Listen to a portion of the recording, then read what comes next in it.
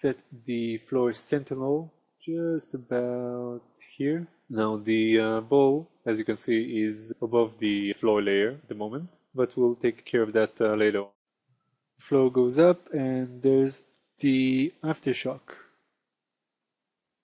Under reflection layer, we'll set basketball reflection map, and there you go. There's our reflection. How easy is that? And at its highest point, we're gonna scale up the radius.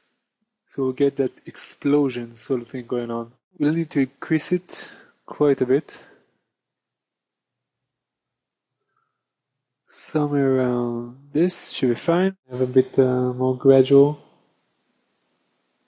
and less time.